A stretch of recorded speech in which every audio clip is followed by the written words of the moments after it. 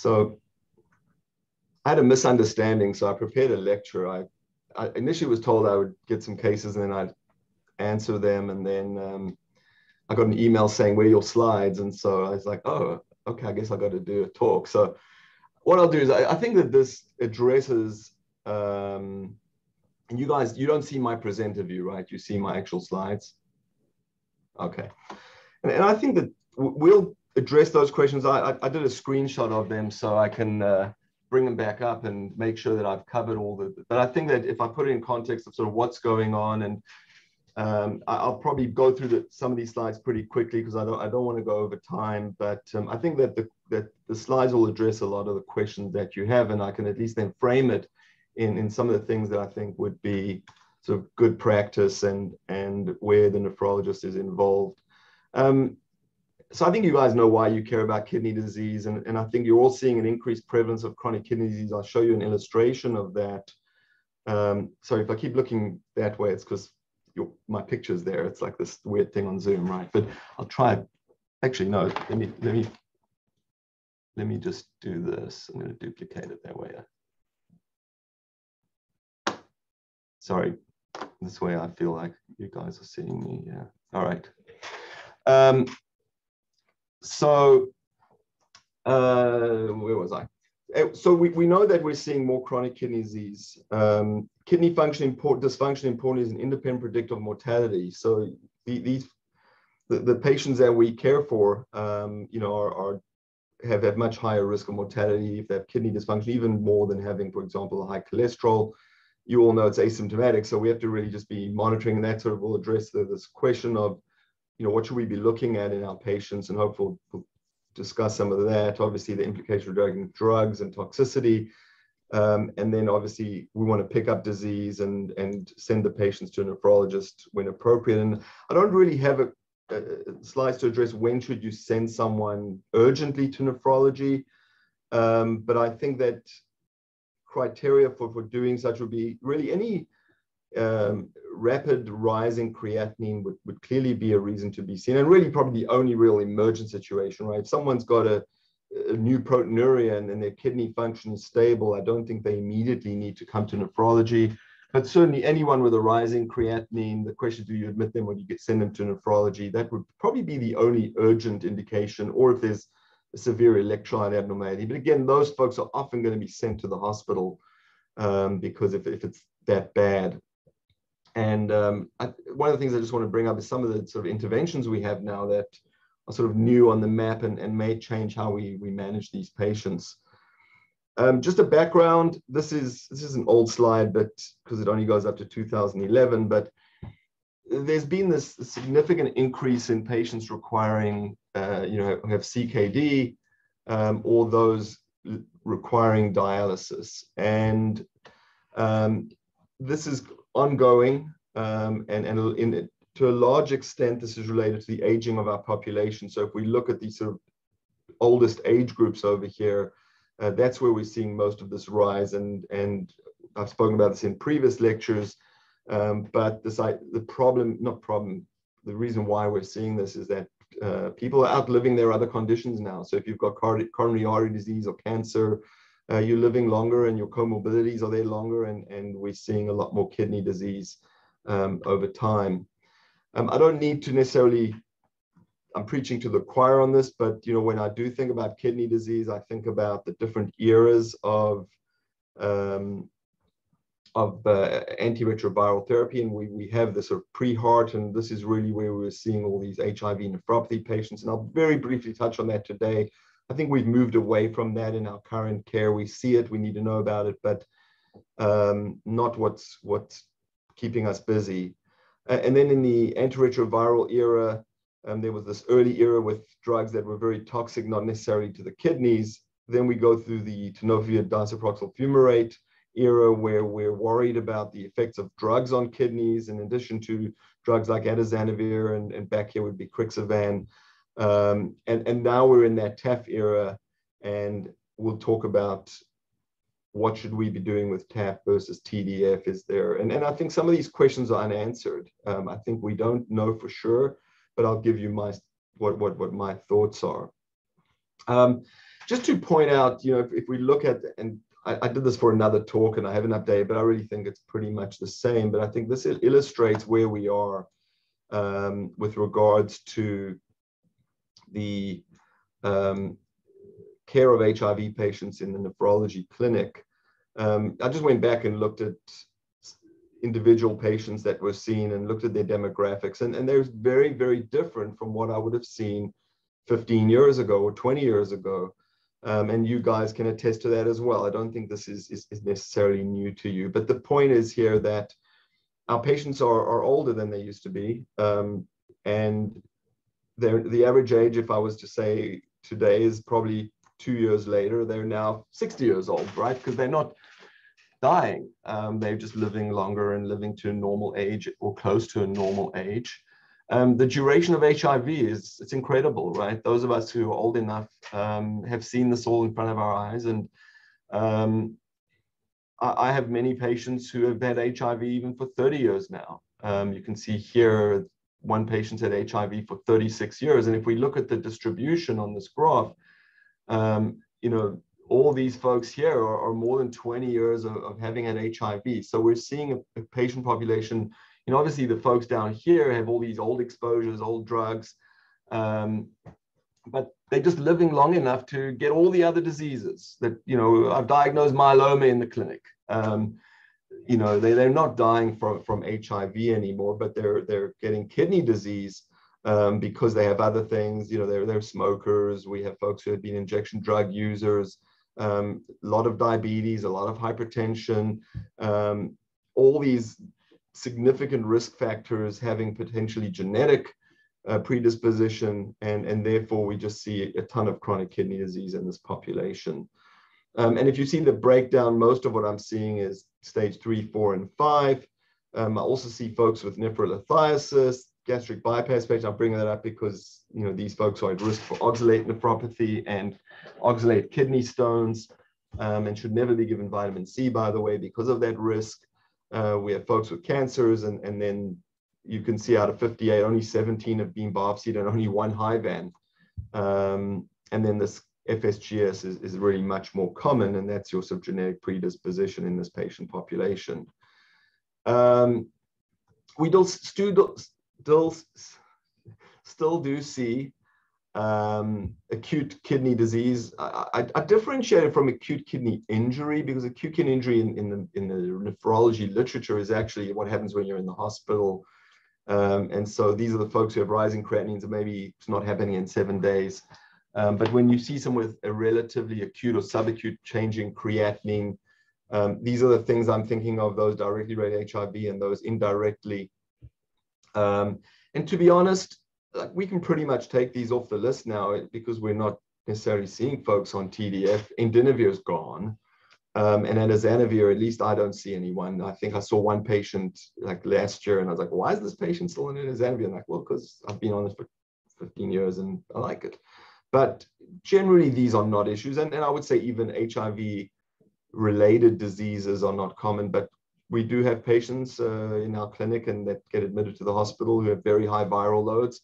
And so I would still keep these on the differential in those that have those very high viral loads. So how do I approach these patients? I really nowadays focus on those non-HIV causes, right? They've got diarrhea, nausea, vomiting, myeloma, cancer, the things that have really nothing to do with HIV are going to be way, way more common in the current era. And then I still want to go through those things that I would think are HIV related. And HIVAN would be the one. And just, I used to give like half my lecture on HIVAN. I have one slide because I don't think that is what you guys are going to be seeing. But you need to know when to think about it. And basically, when do I think about HIV nephropathy? Rapid rising creatinine, significant proteinuria, detectable viremia. If any of those 3 is absent, I can almost guarantee you it's not going to be HIV-associated nephropathy. Race is extremely important because the APOL1 risk alleles are thought to underlie that risk, and we don't yet know, but there are some very interesting studies that are starting to determine the risk of APOL1, and they actually are now drug interventions where this gene is being interfered with and may actually be helpful in not just high VAN, but really in the all African American patients who have that risk. You can really only make this diagnosis with a kidney biopsy, and there is a big differential diagnosis. And the most important thing is if you think someone is high VAN, you get them on antiretrovirals immediately. And I think that we do that now. You know, there wasn't necessarily a comfort with that 20 years ago, but I've seen patients being started on antiretrovirals 2 days after they show up in the hospital, which is nice to see. All the diagnoses here in blue can present with a similar presentation. This is up to 2007, and you can see that high VAN was the most common.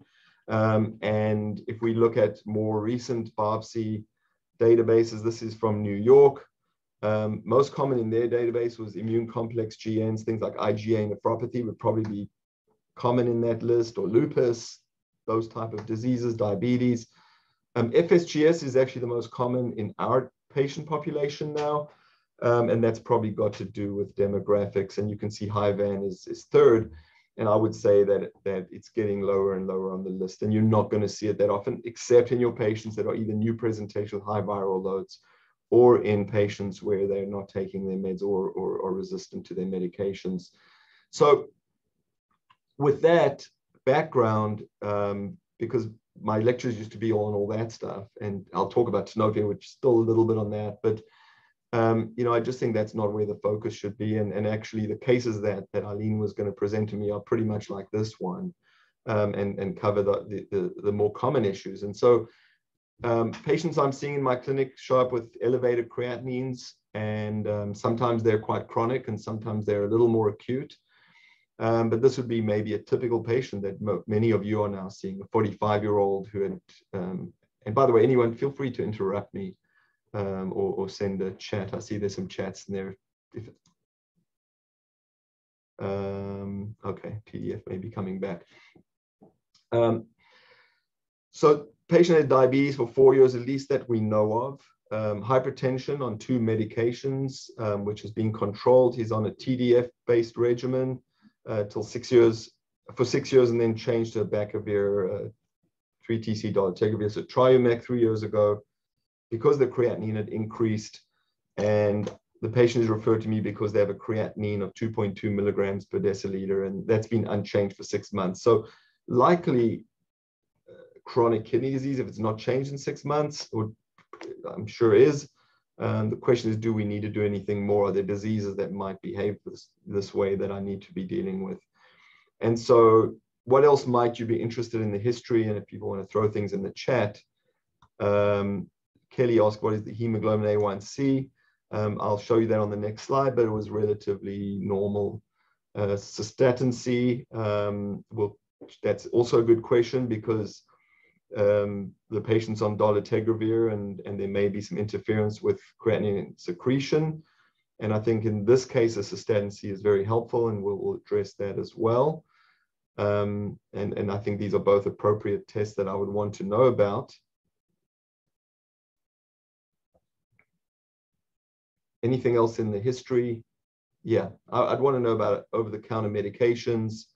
You know, non-steroidals, I would definitely ask about proton pump inhibitors. And those are really the 2 classes I want to know, non-steroidals, and you have to ask them brands, because I find a lot of times you don't want to say, oh, you're non-steroidal, but you say, oh, you take a lot of Motrin or Advil.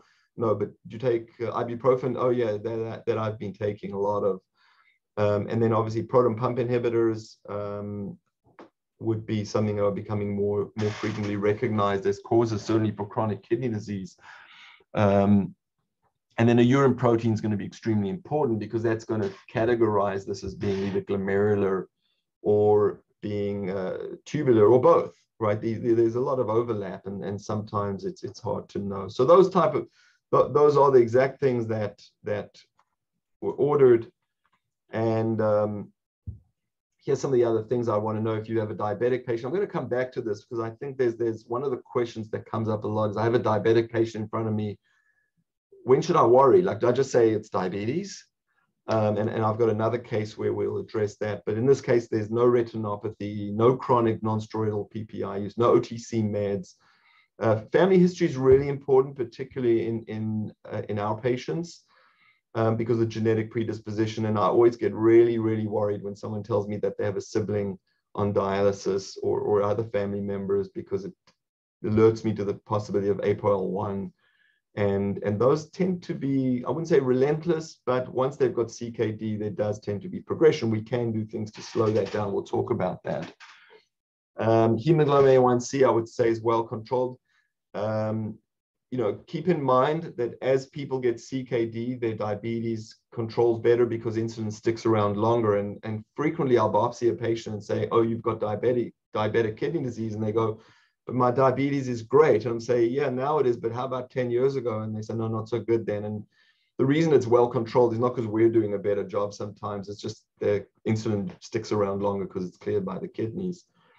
Cystatin C was obtained here. Remember, creatinine was 2.2, cystatin C 1.5, and microalbumin of 180. So that's not normal, right? We often like say, oh, whatever, it's microalbumin. It's more than 30. There's something wrong with this patient, and I'll show you what this microalbumin might mean for this patient as a prognostic indicator, and then a negative serologic workup. So the type of things that may make me think there's something more than the fact that he had been on TDF for a long time and has diabetes and you know, may have had other exposures. You know, do I need to biopsy this patient is the question. So patients like this, I might not. It's chronic. The proteinuria is not that significant that makes me think they've got a glomerular disease.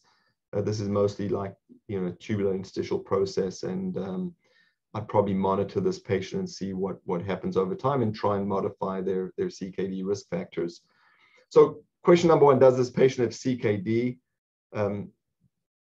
And I think most of you would agree that they do. What's their prognosis?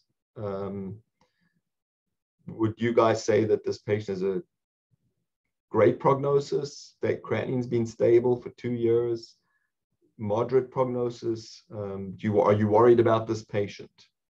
And then how do we manage them? Is there anything you can do for a patient like this? So someone said Eileen said she's worried. Yeah, I'd be worried about this patient. The question is, what's worrying you more, the creatinine or the albuminuria?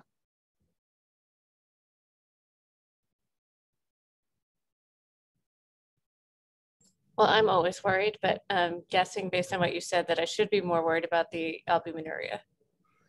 Yeah, I think they both are very important, but the albuminuria may be a better prognostic indicator of where are we going to go forward. And I'll show you how that factors in. So you all know the markers of renal function. Just want to point out that the CKD epi formula has now changed and no longer has a race variable.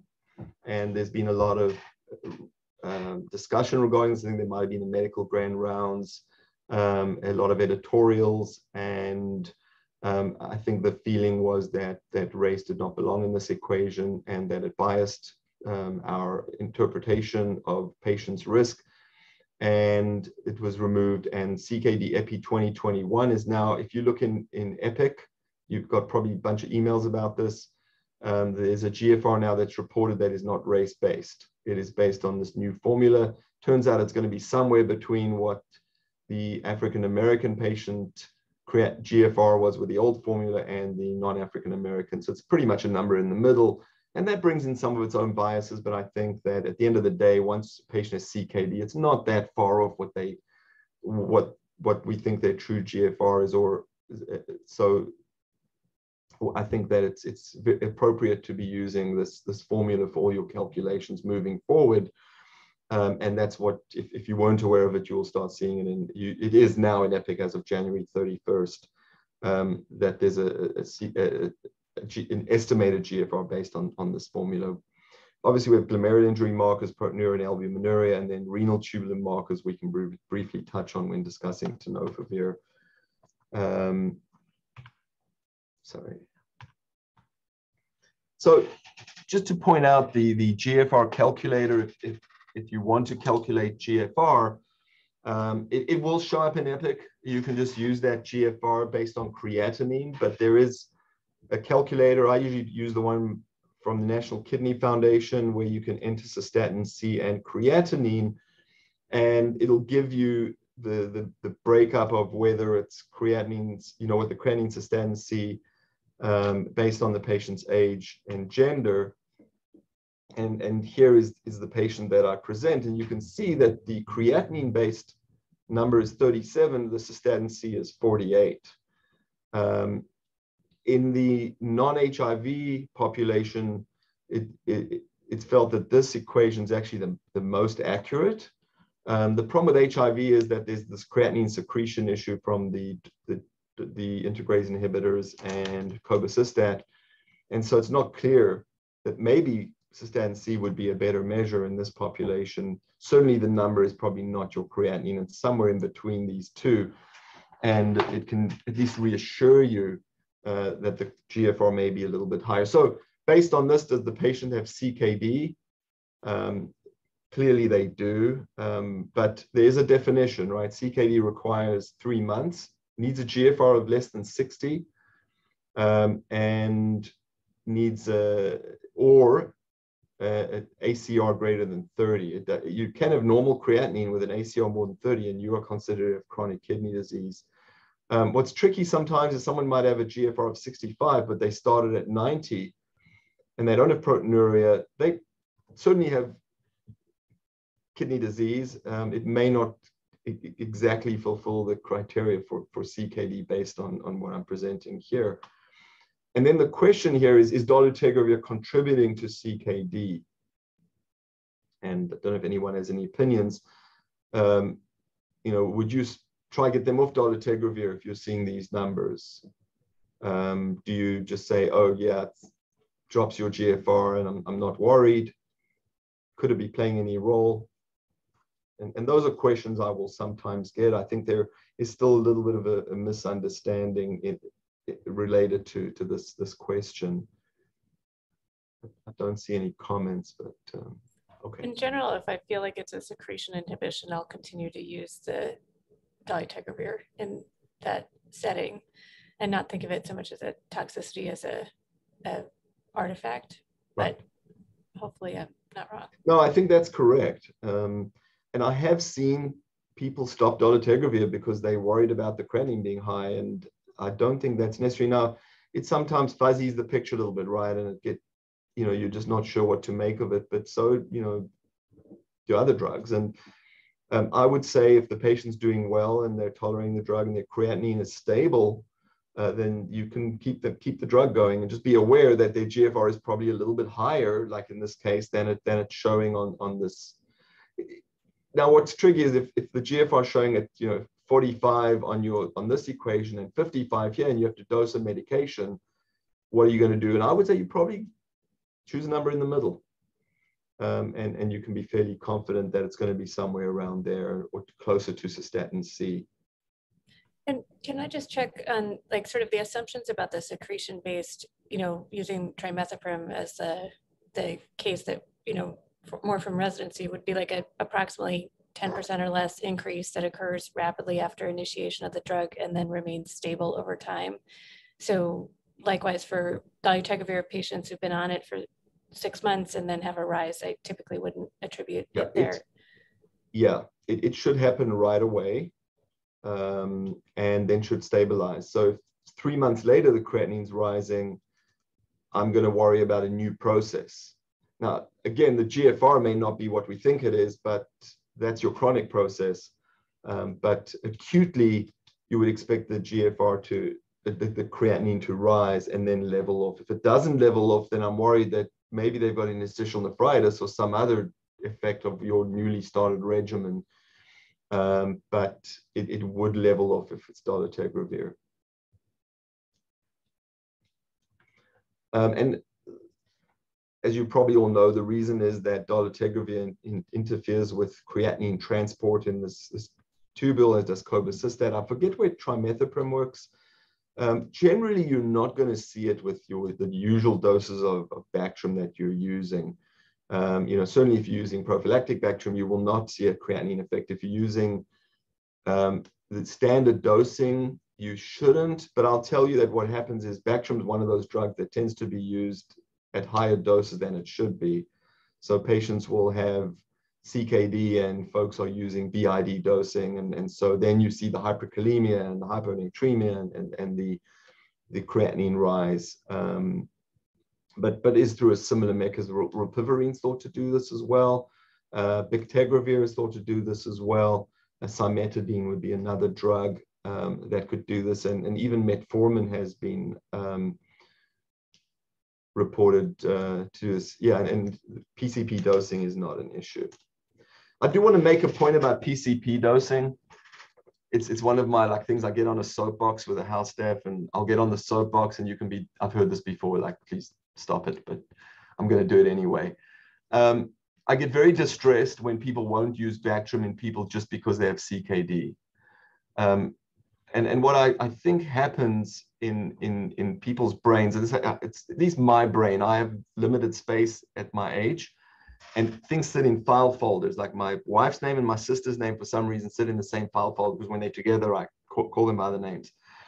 But people put Bactrim in the same file folder, at least as my impression, as non-steroidals. Like it's somehow in the same part of your brain. And I want to put them in different parts of your brain, in that Bactrim is not a nephrotoxin. It's not nephrotoxic any more than another antibiotic may cause interstitial nephritis. It needs to be appropriately dosed, but it can absolutely be used in CKD. And it is so common that I have patients, particularly in my lupus world, where they're put on dapsone and atovaquone because someone won't use it because they have CKD. And we know that Bactrim is the best drug, and we're depriving our patients of optimal care when we're thinking of it as being a nephrotoxin. So if you haven't heard that from me before, or you know this already, I apologize. But I just see it happening so often where people aren't getting on Bactrim, and then, atovaquone stinks and it's expensive and dapsone doesn't work as well. So I'll make a point because this made me think about it. So I digress, but it is something that happens a lot, and want to make sure that that myth is dispelled.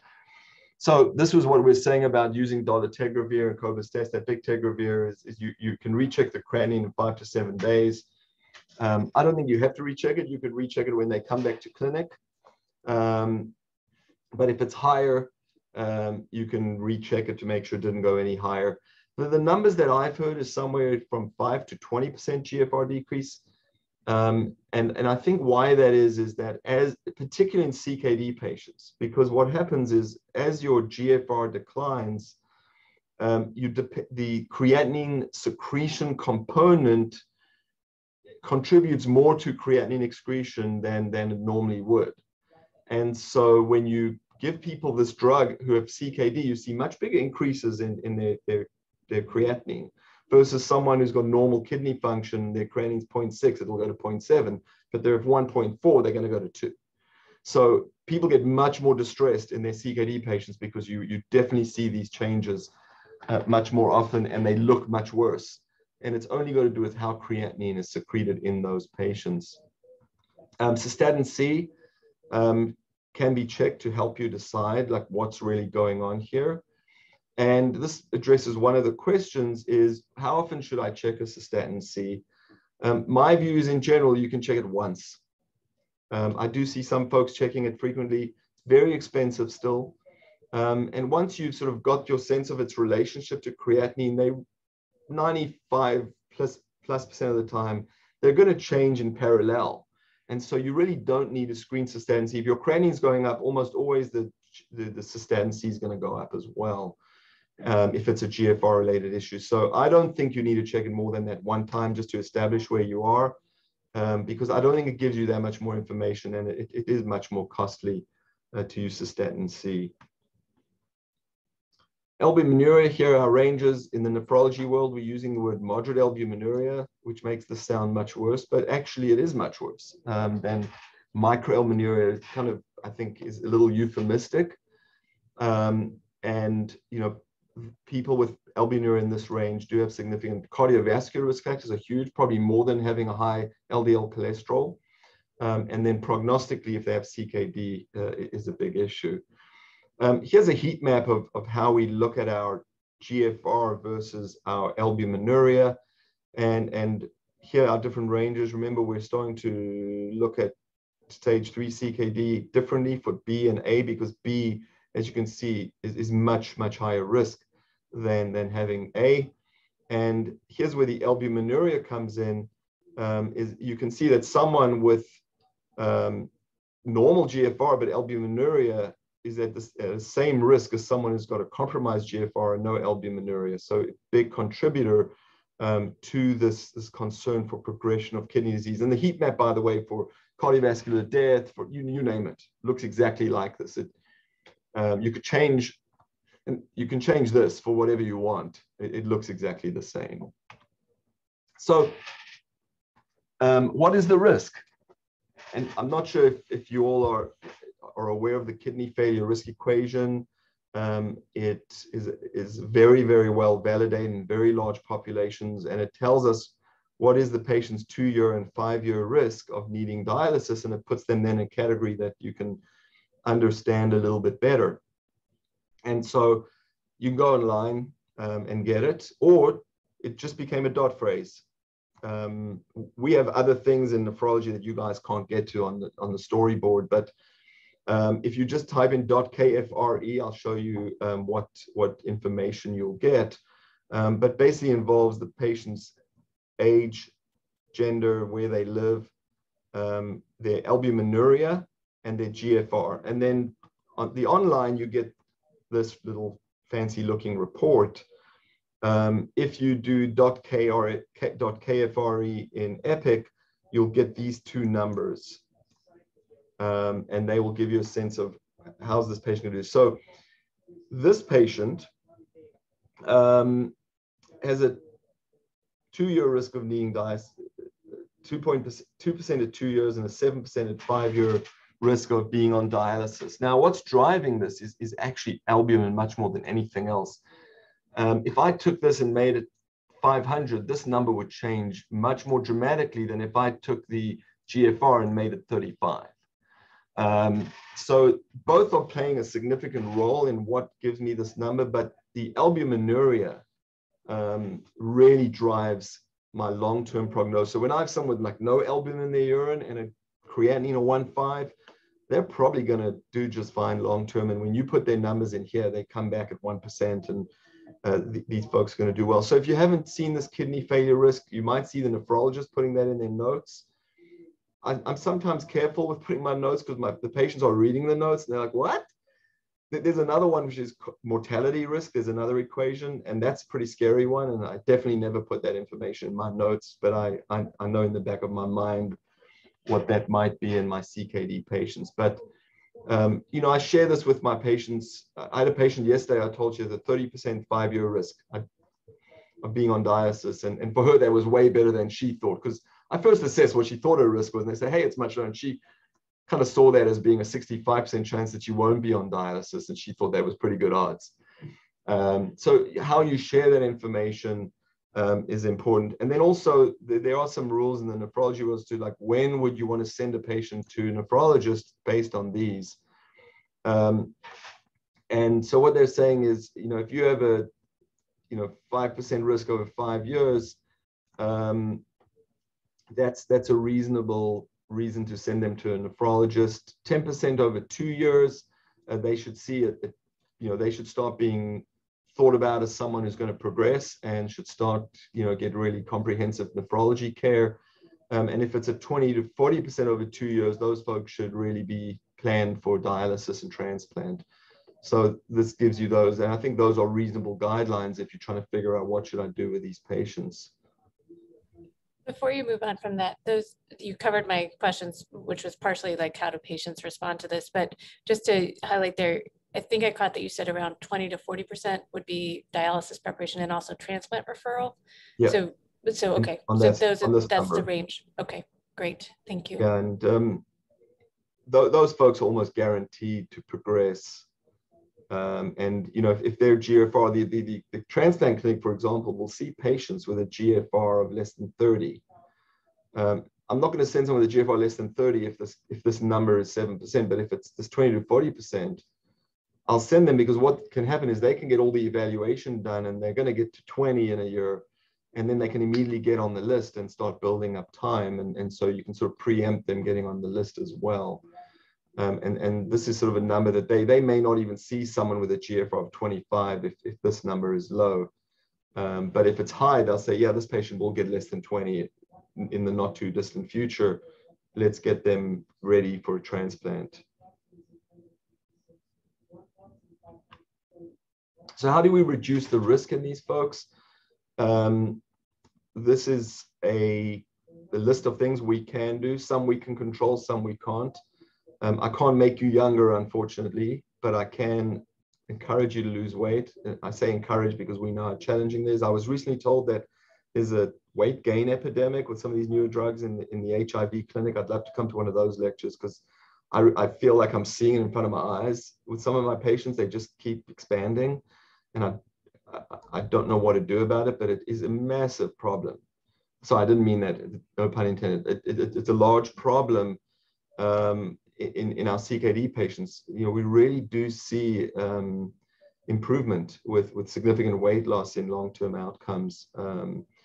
But it's got to be significant weight loss. But it helps all these other things, right? It helps my blood pressure control, helps my diabetes control, my lipid management. And so, you know, I think this is a really important issue. And one of the things that's probably most relevant for you, and partially to Joko's point, initially this was thought to be integrase driven, but over the last year, there was at least one IAS meeting where TAF was implicated in a lot of the weight gain. And the message from over the last year has been that it's possible that actually TDF is weight suppressive as opposed to, and so there may be more introduction back of different forms of tenofovir over time, but the jury is still out on most of those questions. Yeah, it's because I brought this up with Christy in the clinic. I said, I don't know what's going on, but wow, like seeing people, they're all gaining weight, and she brought that up, and like, okay, I guess I'm out of the loop these days. So I'm eager to hear what the plans are for that issue. You know, as far as blood pressure, keep in mind we have some animation on here. You know, these categories of blood pressure, and really normal is now considered less than 120/80. This elevated blood pressure, you don't necessarily have to treat, but I would certainly try and intervene. High blood pressure, the guidelines would say you can do behavior modification, diet modification, weight loss, and some of these things before treating, and certainly above 140, you're going to treat those folks. Certainly if someone has chronic kidney disease, I would try and treat someone who's got a blood pressure in this range, or who has albuminuria, but try and intervene on some of these sort of non-specific interventions. SGLT2 inhibitors, we'll talk about in a minute. Treating acidosis, you know, you guys are going to go look at my notes and go, you don't do that. So yeah, I'm starting to. I think the jury has been out for a while, but I think that there's more and more of a push to actually treat acidosis. And this is a very nice review of this particular issue. And I just took this graph out. And basically what this is saying is there's growing evidence that keeping someone's bicarb above 22 has benefits for sure with regard to bone and mortality risk, and then keeping it maybe in the 24 to 26 range may actually slow progression of chronic kidney disease. Now, we don't want to go high, but this might be something that we're going to start focusing on. And I think what you're going to see, there might be a big push, and you talk about pharmaceutical industry just pushing things. There's a drug that's in the works that doesn't give you a sodium load, right? So one of the problems we have with the sodium bicarb and with Bicitra is you're giving these patients a sodium load, and we're trying to control their blood pressure, we're trying to control their edema, and we don't really want to give them more sodium. And so we say, you know, they live between 20 and 22, I'm going to deal with it. But there's a drug that's being, I don't think it's FDA approved yet, but it will, when it is, it's going to be pushed really, really hard. And suddenly you're going to start seeing lots of publications on this because they're going to want you to use their drug that doesn't have sodium load, but improves acidosis. And there's some good data on that drug showing some improved outcomes. So this might become an issue that you're going to be hearing because someone's going to be making a lot of money out of correcting bicarbonates. But from a medical standpoint, the growing evidence would be that we probably should be keeping that bicarb above 22. So I'm going to move on to the next case. And if I run out of time at the end, I'll just very briefly touch on the TAF issue. I'm not going to go into the toxicities. But I think this is something that comes up a little bit more now than TAF and TDF. But this would be a diabetic patient who's clearly got diabetic complications of retinopathy and neuropathy. And she presents with a creatinine that is increased. So baseline 250 milligrams albuminuria, creatinine of 1.3 on Biktarvy. And she now comes in with edema and proteinuria that's increased massively and a creatinine that's gone up a little bit. And then, you know, you see that and you go, how worried should I be about that? And you're probably going to refer a patient whose proteinuria does this. I would say you should refer them to nephrology. Well, what if it went from 250 to 350? You may not. And we'll talk about when would you worry about this being an issue. This person's disease is, diabetes is not well controlled, HIV is. And other than a low sodium diet, you know, these are the type of things you might be thinking about. You know, should I do a serologic workup and then call nephrology if anything's positive? Should I refer this patient to nephrology? Should I increase their ACE inhibitor? You know, they've got room to move there. Should I start an SGLT2 inhibitor?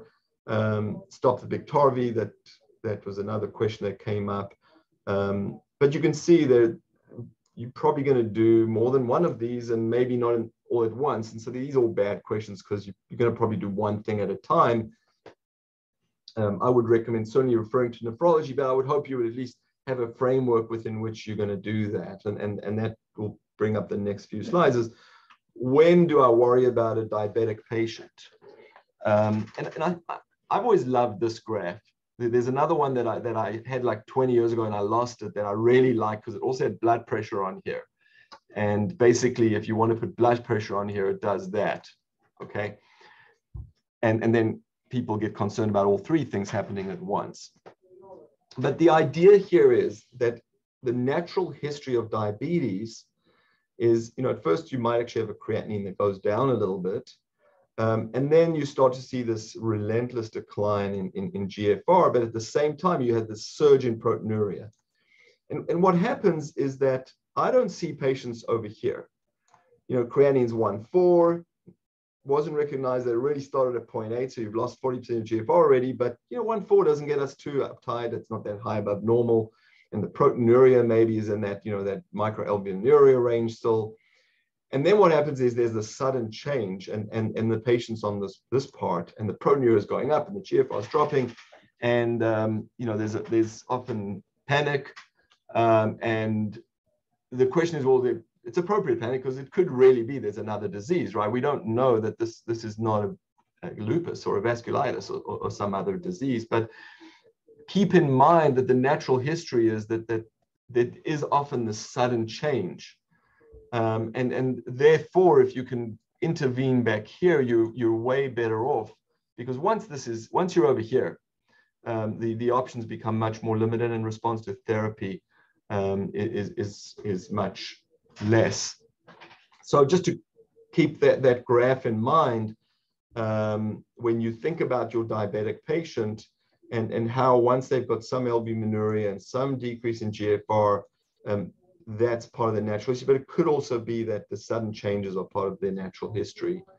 And so when do I actually think about, when should I refer a diabetic patient to nephrology? Like, when do I think, wait a minute, this is not their diabetes, or half the time it still is, or even more than that. But now we start to see patients where it's not their diabetes, right? And the things that are going to make me think that are if the rapid decline in GFR, the sudden worsening in proteinuria, proteinuria that is early in their diagnosis, an active sediment. So if they have hematuria, I'll tell you that 80% of the time I biopsy someone with hematuria, they have diabetic nephropathy.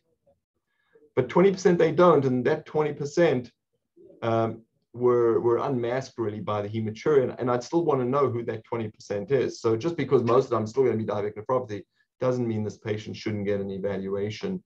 If they have no retinopathy, I get pretty concerned because almost universally you have the two together. Certainly, if you have retinopathy, you will definitely have nephropathy. The other way around is not always entirely true. And then any sign of systemic disease or serologic evidence of disease. So, all these things are not too concerning, but you've done an SPEP and a UPEP, and those are showing a monoclonal gammopathy. That would be enough to consider a kidney biopsy or referral to nephrology. And this is sort of the outline. It's kind of busy, but you're going to do your usual renal evaluation. I'm a big fan of these. Certainly if there's proteinuria, if there's zero proteinuria, you probably don't have to do that. You're unlikely to find related diseases. But in our aging population, this is the one that's going to catch us off guard. And any monoclonal gammopathy does not have to be myeloma. It's just any monoclonal light chain presence can cause a number of different kidney diseases that is outside of this lecture. Now, if your patient has typical feature of diabetic nephropathy, they don't need a biopsy. And if there hasn't been much progression, much change, you probably don't even need to send them to nephrology unless you feel like you're not comfortable sort of getting on top of their chronic kidney disease. And that would be an appropriate evaluation. I'll talk about that in a second as to what we're doing these days. And then obviously if they have any of those features, you really want to get them to nephrology sooner rather than later. It looked like someone might have had a question. Okay, well, very briefly, SGLT2 inhibitors, because I don't have time, I'm not going to go through mechanism, but what I tell my patients, it takes the stress off the kidney. Why does it take this? How does it do that? It decreases filtration. Well, if you decrease filtration, you're also going to make the creatinine go up. So this is another drug that's going to make my creatinine up. In this case, it is a reduction in GFR. And I'll show you some of the data. There are a number of studies, cardiac and renal. So all your heart failure patients are probably being put on Jardiance now, especially if it's with low ejection fraction, and really all your CKD patients with and without diabetes based on these studies. The initial trials in kidney disease were in diabetic patients, and placebo. This is the events, end-stage renal disease, doubling of creatinine, much worse in placebo than with canagliflozin. And you can see the same thing with these composite outcomes. But the thing that I want to point out is what happens to your GFR when you start these drugs. There's a significant decline initially, and then they kind of level off, and then your placebo group continues to decline, and you get more and more benefit over time by having a patient on these drugs. And the drug that really changed, the study that really changed what we do from a chronic kidney disease standpoint is the DAPA-CKD. And in this study, there were a number of non-diabetics, 33%, and it was very, very clear that these drugs worked in non-diabetics as well, and had the same type of results when it came to progression. And again, there's this notable drop in GFR, really up to, you can see a 10% drop, sometimes even more than that, in GFR. This is least square mean change in estimated GFR, and I'll be honest with you, I haven't got my head around that, but bottom line, you can see, 10, 15% drop in GFR sometimes, which is why if you're using in people with low GFRs, you might get them into trouble when you're using these drugs. And this basically every subgroup there was benefit of using dapagliflozin. And so the use of SGLT2 inhibitors has become standard of care now in your CKD patients. And when you do prescribe them, the insurance companies say, well, the GFR is less than 25, you shouldn't use them. To be honest, they probably will work in GFR less than 25, but if you're at 25 and I drop you to 15, I'm going to cause other problems, and I'm seeing that in some of my patients. So you really have to monitor their GFR, and if you see the creatinine bump, don't be alarmed. It's like starting an ACE inhibitor. Creatinine can bump a little and then level off. That actually tells me the drug's doing what it's supposed to do. But you do expect to see some rise in creatinine, gets the patients very, those who keep up with what's going on, gets them alarmed. But I generally anticipate that and explain to them that creatinine may go up. There's not clear data on non-albuminuric CKD as to when whether you should use these drugs. The things that I discuss with patients, the main risks are if they have UTIs, they're going to be more severe, and then yeast infections are increases because you have sugar coming out and the sugar's feeding whatever's there. This euglycemic ketoacidosis, I don't know how to, basically the patients start feeling really sick and they have a metabolic acidosis with an anion gap. But I just tell patients, if you feel sick, get seen by your doctor and labs will reveal whether they have this. And then volume depletion, because it does make them polyuric. And so occasionally you might see that in someone who's not taking enough. But these are the things that I tell patients, as long as they aren't having UTIs and they don't get yeast infections frequently, I'm quite comfortable using these drugs. Now, because I'm running out of time, I do want to point out in diabetic nephropathy, there are other drugs. There's finerenone, which is FDA approved. I'm not sure what to do yet. Do I add it on to SGLT2 inhibitors? That hasn't been established. I'm sort of waiting for some guidelines. I've done it once, not sure what the right thing is. I usually start with an SGLT2 inhibitor. And those of you who are interested in the GLP receptor agonists, this is a really nice paper that goes through like, which one should I use when? Bottom line is if you have a low GFR, you're going to use a GLP-1A. If you have a GFR above 30, use an SGLT2 inhibitor in those with chronic kidney disease. But they have a whole algorithm here that I think there's just no time for that. So I'm just going to skip right away to TAF because I think you guys all know the story. I do want to point this out because I think this might answer one of the questions. So obviously we know TDF is nephrotoxic. TAF does not appear to be such, and certainly using, above a GFR of 50 is certainly absolutely fine. The 30 to 50 range, there's certainly data suggesting it's okay. Below 30 GFR, there really isn't much data, and people do use the drug. But here's one of the concerns, and that is that as the GFR starts to drop, even this drug, the levels start to go up. So here's the TAF, and you're measuring tenofovir, and you see the numbers go up. And look what happens when they're on dialysis. You're getting into this range that is where you would have with a patient who's on TDF and has normal kidney function. TDF, obviously, in dialysis patient, extremely high. I'm not a fan using it with a GFR below 30. I think that you may well see enough accumulation that you could start seeing proximal tubulopathies. I think if you have someone who's already got proximal tubal disease, I would not use it right away. I would make sure that their proximal tubulopathy resolves, and then you can re-challenge because we don't know what happens in those patients. We have some patients who are TDF who their proximal tubulopathy has never gone away. I probably would not use TAF in that patient population. And I do worry a little bit in my dialysis patient. I'll tell you why. There is very strong data that shows that residual renal function is very important in both mortality and long-term outcomes of dialysis patients. And if I have someone who's still making a good amount of urine, if they're making no urine, no problem, less than 100 or 200 cc's, doesn't matter. But if they're telling you, I still go to the bathroom 3 times a day and I'm making urine, I don't think we should be using these drugs. Even TAF, there's enough accumulation here that it's probably not your ideal medication in someone who's on dialysis who still has good urine output. And in those folks, I would probably avoid TAF if possible. If they don't have any other options, you would deal with it.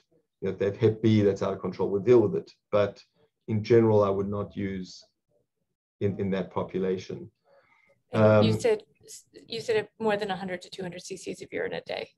I would say, so we consider. I mean, not to be too specific. I would say 250 cc's a day is, if they make more than 250 a day, those patients, at least in the models, seem to do better if you can keep their kidney function. 250, if they 250 to 500, you might say it's really not that much. But that's over 2 days or over a weekend. That's 750 cc's. That could be the difference between them, getting volume overloaded or dropping their pressure on dialysis because I got to take off too much.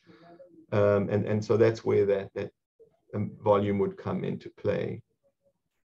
And so the bottom line on TAF is I think it's fine with mild to moderate renal impairment. but I think that in dialysis patients, you should dose adjust it. I don't think you should be using it in GFRs less than 30. And in dialysis patients who have residual renal function, probably not be a good idea. That's my opinion. I think there's some basis to it and supported by many, but I don't think we have enough data in GFRs less than 30, about redosing and, how do you actually dose these patients? And I think there are alternatives that should be adequately usable to control patients' viral loads. So I'm over time, and yeah, so I mean, I think I answered your questions. that was fantastic. And I mean, I'm sure there are many more questions, but people can feel free to email them. Dr. Fine shared these slides, and I also took notes during the presentation with some of the super high yield sort of websites and some of the questions that come up a lot, and I'll post those also into the Teams so people can find it there. But thank you so much, Dr. Fine, not only for this talk, but for all of the things that you do for our patients all the time. And this was really fantastic. Pleasure. And happy to take any questions if anyone has any. There are lots of things in the chat. You're mostly welcome. Telling you you're amazing, but I'll summarize. I haven't seen any additional actual questions, but lots of thanks. All right, I appreciate it. Thank you, everybody. Thanks for listening.